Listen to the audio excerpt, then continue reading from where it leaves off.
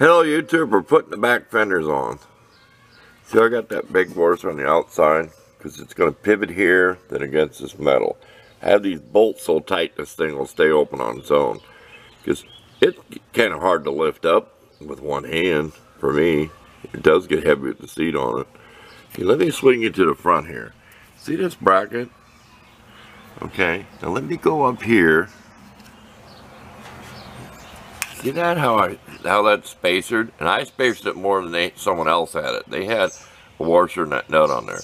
That's to make this go back because it was too far ahead. You can't bolt it right to the fender. So I think you see what I mean. I'll try to get a picture when I close it down. Okay, can you see up in there? These fenders are kind of sprung, but once you set on it, it goes down.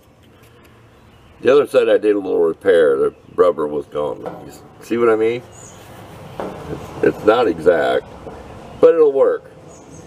In case somebody has one of these runs into problem, I swear this could be fenders off a different year or something. But there you go. Glad the camera can fit up underneath here.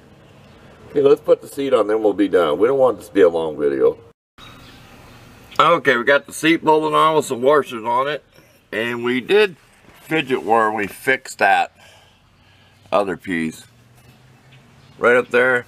It's because the bolt nut was catching.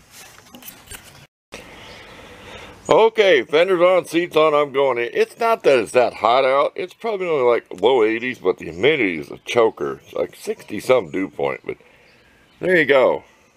One thing we'll have to paint is the hood. We'll snap a couple photos of this, and thanks for watching.